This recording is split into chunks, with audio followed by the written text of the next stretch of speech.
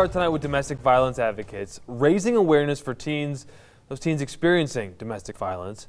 ABC4's Kayla Baggerly live in Salt Lake for us tonight. And Kayla, this comes after an apparent murder-suicide involving two teens this week.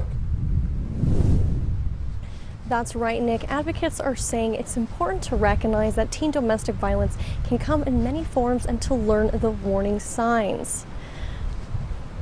We need to have these conversations because these stories, whether it's teens or adults, are on the news far too often. Advocates say that teen domestic violence is a serious issue.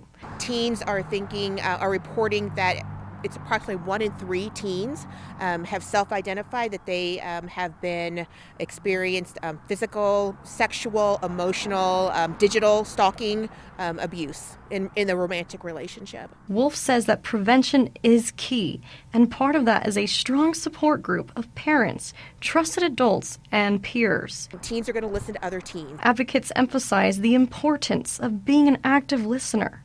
And when someone opens up to you, letting them know you're there to help with what they're going through. You want to make sure that you've made yourself a safe space. Ask them how you can help them and help connect them to people who can provide really professional help. Some red flags to look out for. It's a lot of digital stalking. It's a lot of, seeking, permission to do things that normally you need permission for. Wolf says it starts with teaching children healthy boundaries from a young age. Saying no when something feels uncomfortable. Those are conversations that are never too early to start. And most of all, what they want teens to know. There are people that love them, that they're not alone, that they really need to tell someone, and that there are people there that will help them through this.